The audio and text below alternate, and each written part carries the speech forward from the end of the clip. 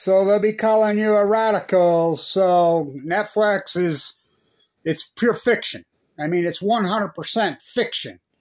And they'll tell you it's fiction. So, as you know, I consulted on this documentary for free, just pseudo de facto, backdoor. So, you know, doing my typo work, my Fukushima documentary hat, this is what I got for all my hard work. The world's foremost expert on Fukushima, this is what I got. You know, it got stolen a few years ago. Lisa's car got stolen. It was in it. So after all those years, I've got everybody in the world looking. You got to get me one. Got to make me one. So it's been replaced. God, you know, I never took it off for a long time because, you know, it was kind of like my badge of honor for all my incredible work. And so I got it back, and this one's actually even in better shape. So the Fukushima documentary is pure fiction. The Netflix, they tell you that. You know, and the dumping the water out of the tanks going to dump is fiction. They've been dumping the entire fucking time. Now, when I hear somebody put into print media, I mean, the misinformation that Google allows is over the top. So my work as the professor at the #1 school of business in the United States, I did lots of work on Mach 1, Mach 2 nuclear reactors, due diligence, economics, all of it. And I knew these reactors couldn't handle a shake. Neither can Diablo Canyon. Neither could San Onofre at the time. San Onofre shut down in dry cast. That's what I was doing down there when this got stolen. And so I knew factually the spent fuel pools couldn't handle a 7.6 on the Richter. And the cores could not handle anywhere in north of 7.8 or 7.9. When I saw it was a 9, I knew there was no diesel generator. I mean, that whole dog and pony show. The cores were fractured immediately on the shake. The spent fuel pools were broke wide open immediately before the tsunami even came. It busted all to hell, blown to, and you saw it explode. And everybody called it, you know, the lies of Fukushima. You know, scientists are mystified. They're baffled, stumped. Kevin Blanch is the world's foremost expert on Fukushima. Bar none. Bar none. And so, you know, it blows my mind that Netflix makes a documentary and puts out a dramatization. Pure fiction. Now, the Chernobyl piece that HBO put out is excellent. It is fucking excellent. I remember in the San Francisco airport, that's how I got the original hat. You know, she's like, Kevin, I'm waiting for a connecting flight to Monterey to get my typo work done. By the way, I'll be at Idaho National Lab in the morning. I'm headed up there in the morning. So, to get my work done. You know, as I've been recovering from AML leukemia and had open heart surgery for the second time, as you know, I had a massive heart attack. You know, should never have my perfectly good heart. I have a pacemaker now. What a fucking war this has been. So, the only thing so they're like, you got time to watch, you know, this trailer? And it was even deeper than trailer. And so I had a long layover. And then she says, I'll send you the rest when you're in Monterey. Remember, I lost my cell phone there. And the 2 PhDs from MIT had been watching my videos and so they drove over to the San Francisco and actually retrieved it and brought it to me in Monterey. And the new 2 nuclear physicists from MIT. And so I watched it, and I'm like, you won't put that up. You're no way going to put this up. Well, we'll see. But I think we're going to put it all up, just what you're seeing. I'm like, I'll believe it when I see it. If you do, I'll love you guys forever. And this is of all my work and all the things I have. And I've got stuff sent to me from all over the world. And I mean all over the world. You name it, you wouldn't believe the stuff that, you know, not so much anymore. It used to show up to me in the mail from incredibly important people. You know, nuclear physicists, you know, all kinds of people. You wouldn't believe what I have, including that. Autographed. That's autographed. You know, including the Los Alamos pennant, which is real. You know, I mean, it's authentic like me. So, this is really my favorite of everything that's ever been sent to me. The original, well, the original was given to me by HBO. You know, she says, here, Kevin, you know, and then she bought me a juice in that juice bar in San Francisco, which is the only juice bar you can find in the whole freaking city anymore. And when I did all those videos walking around San Francisco looking for a juice bar, I mean, I did so much work in the Bay, you know, and so much work, period. I think about the work. So someone found it for me, and they're like, here, you know, it's been a long time, a long time. I opened it up, I almost started to cry, because it means a lot to me. It means a lot to me. The HBO Chernobyl documentary, to me, is a masterpiece. And I remember when it came up, and I watched the whole thing, I just cried. I'm like, what a kick in the teeth to the nuclear industry. Kevin Blanch, I took them to their knees. You know, I've been battling my work at Center Over never shuts down, but, you know, the PR thing, but Fukushima, this is part of the propaganda machine. A dramatization, that's all it is. It's pure fiction. What really happened at Fukushima, and you can, you know, you panty paint about Chernobyl, the documentary HBO, it is a fucking masterpiece, and it's incredibly accurate. And this comes from the world's foremost expert, bar none, on Fukushima. And, you know, I talked to Igor. I announced to the world that when Igor died in the car wreck, I was fighting with the IAEA. I was in Vienna at the time, and I would walk home. Standard Provides, beautiful, incredible place in the inner circle. God, I mean, what a beautiful, oh my God. I would walk all the way over the Danube, freaking all the way through the old Ferris wheel. Remember when I put the beer on top of my head, still on the table at Oktoberfest in the oldest fairground? That old creepy Ferris wheel, walk through there, walk all the way, get into Vienna, walk right through Stefangras, walk right through the, cut through, right through the museum, the Leopold. I mean, right through it, up that beautiful road, into that beautiful Lake Area apartment. I mean, wow, romantic, how incredible. I was walking over the Danube, and a young man from Austria called me, and he says, because I had met Igor not very long. You know, I went to a thing with him. And anyway, he says he's been killed. And I heard him put up a YouTube video on the bridge going over the Danube in Vienna. He was killed in a car wreck. He's the one that exposed it. He's like, his friend had a helicopter. Let's go in. He says, are you kidding? If they don't shoot us down, they'll throw us in the gulag for life, if not kill us. I met Gorbachev twice. You know, his wife died of this brutal disease that's in my body. I've been sick the whole time. I don't think people realize this. I got a stomach ache. I run into one of my old nurses, a genius from Ogden last night. Beautiful, incredible woman. It's like, Kevin, you know, we had a long discussion about my stay and the fact that I went on 11-11-11 and, you know, all those bone marrow biopsies, and she told me some stuff that really bothered me about some kickbacks that were going on. And anyway, San Diego in my treatment, and just the fact that I go in the bone marrow transplant on 11-11-11 with ML De Novo, and she talked about how I was the pioneer, me and Brian, and she's like, how many people are surviving it now, exactly the disease. This is not then and not before, but she says, you are such a line in the sand, Kevin. You know, Fukushima, such a line in the sand. Your cancer is, your story blows my mind.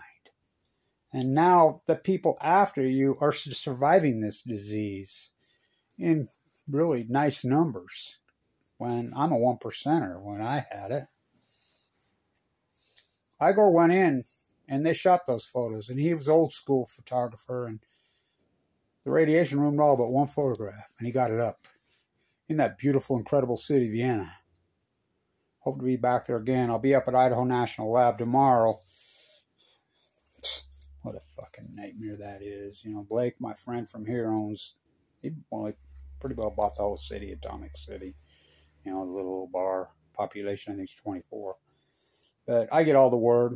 I'll get the word what's going on in the SMR fairy tale bullshit. That's exactly what it is, an SMR fairy tale. But I think you watch the documentary Chernobyl, you'll understand nuclear energy. I think it's that good. The only thing I don't agree is, you know, I met Gorbachev twice. The fact that they try to spin it in that it was the old Soviet Union being cheapskates and not, you know, using different technologies that we supposedly use. I call bullshit. You know, a graphite reactor, one core that blew up, and they drank it as a 7. The skull goes as a 7.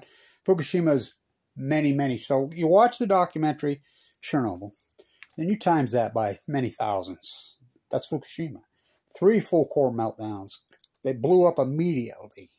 Spent fuel pools, 6, 7 counting the common spent fuel. MOX fuel. MOX fuel's against the law in the United States, so they just, which that fairy tale, remember when they secretly brought it back into the Tower to Babel, into South Carolina?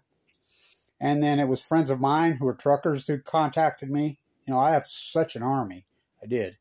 And they're like, Kevin, we're hauling nuclear waste. They're lined up to WIP in New Mexico. I'm like, oh, God. Where from? South Carolina. It's coming in via Japan. I'm like, oh, Jesus. So, 3 full core meltdowns never happened before. Never happened at Chernobyl. 780,000 men entombed Chernobyl. And I think what the documentary does show, too, is the sacrifice. I should show you this. Yeah, let's show you this. This is important. Because, you know, the girl that I was involved with so long, you know, she was feminine as it gets. Remember when I used to do all that work for feminine? God, they were the greatest. So, you know, as my father died of ABL, acute belastic leukemia in the prime of his life, nuked to death in a test site, the girl that I was involved with, that's her. That's her. She died at 38 years old of AML, leukemia. Dr. Kimball was her doctor also. Born and raised in Ukraine. Incredible woman. Best anti-nuclear ever besides Frida Meisenblau. So,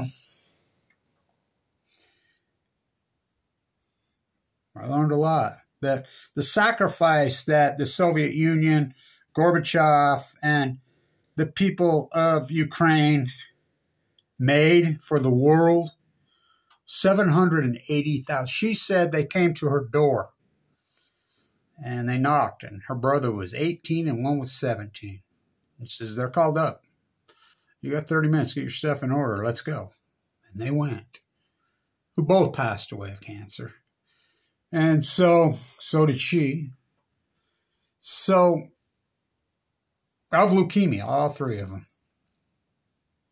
The sacrifice they made, Gorbachev deserves multiple Nobel Prizes. Igor deserves a Nobel Prize. The men of Chernobyl. The Fukushima 50, that's a fairy tale. The head of the Fukushima, you can look it up, he died of leukemia in 2030. His mother used to send me. I was not kettled. I was not squashed in Japan. Go ask Kathy Iwani. Go ask Rachel Godoya. You know, they're both living there. Go ask them. So, why would Netflix put out a dramatization? You know, it's a fable.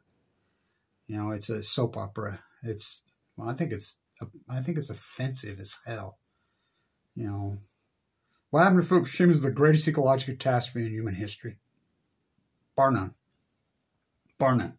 The cover-up is the greatest crime in human history. The fact that I got classified by the Army Corps of Engineers while I'm in critical condition. The fact that I go into the bone marrow test on 11/11/11 and they try to stuff my lightning back into the bottle, try to put my toothpaste back in, too late, baby. So, thank you for sending me that. I am thrilled, and I got it from a documentary filmmaker that used to work for Chernobyl, and she said, Kevin, we got to do a one on you. I said, yeah, there's been lots of people approaching me over the years. You know, she says, your story blows my mind. Yeah, the fact that I'm still alive. And so I'll be up at Idaho National Lab, back to work. I've gained 20, I got down to 138. I'm back to right around 160, which I need to be 165. I'm starting to come back. You know, I have a pacemaker, so I'm thrilled to get this back. I was just heartbroken because I accidentally left it in Lisa's vehicle, and she got her vehicle stole. And this one's even in better shape. So you watch the HBO documentary on Chernobyl, and again, it's a fucking masterpiece. It really is so good. It's accurate. It's really accurate. You times it by many thousands, and you're going to get Fukushima. You can watch this Netflix freaking fairy tale all you want, you know, if you like watching Days of Our Lives or, you know, and soap opera, because there's nothing really real about it. Kevin Blanch, no, I'm the real thing. And I can't believe somebody hasn't set me down. And, you know, Jack Russer did that great interview on PBS in Oregon. I watched that again the other day, and I'm like, how accurate was I? You know, and that was on the second anniversary of Fukushima 2013. I look back on some of my videos from day one. Oh, my God, how accurate was I? And all the incredible historic work that I've done. You know, what did I get for it? Love it. All I ever wanted was my peace of mind. Thank you, everybody, who supported this historic work. Without you, we would have never made history. And we did. We have made history, and we continue to make history. You know, so thank you, everybody, supporting. You know, I could use some donations. Head it up there. I'll get some good footage up there, and I'll get the word in Idaho. Getting down. So, thank you for everybody who's been my friend through this whole ugly process. It's been brutal. It's been brutal. I get by with a little help from my friends.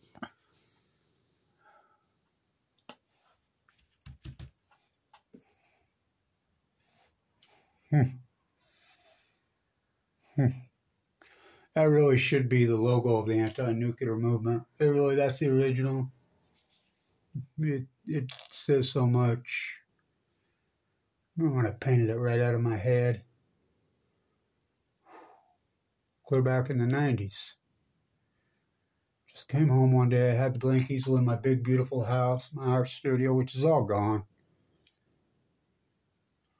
And I just, so fast. Like, wow, where did that come from? Huh. Intuitive mind. It was probably what? Couldn't have been a year or two before she got sick and died. Well, the good die young. The angels that the nuclear industry took, they're responsible for the cover-up Fukushima, the plume-borne alloys. They watch out over me. Freedom Isabel. Kevin, on the 200 Ice Waterloo, she was full of cancer. She requested the meeting with me. She's worried about her English, she told Brevard. She grilled me for 4 hours. He walked out. His eye was like, oh my God, I can't believe I just said. I go to Bath, and they called me up on the stage and gave me some champagne, standing ovation in that beautiful theater. Kevin, it never picked me. It never picked you. Or it picked. You never picked it. I never picked it. It picked us. You're the tip of the spear. Don't you drop it. You fight on. I know you're past. She was dying. And she knew it. She never told anybody. The greatest anti-nuclear activist, maybe in the world, ever. Freedom Eisenblau. On the 200th anniversary of Waterloo. You think about that. What a story. What a path. What a fight. You know, it's not over, but what did I get for it? And I'm happy to have it. I'm thrilled, actually. All I ever wanted was my peace of mind. Stay in tune.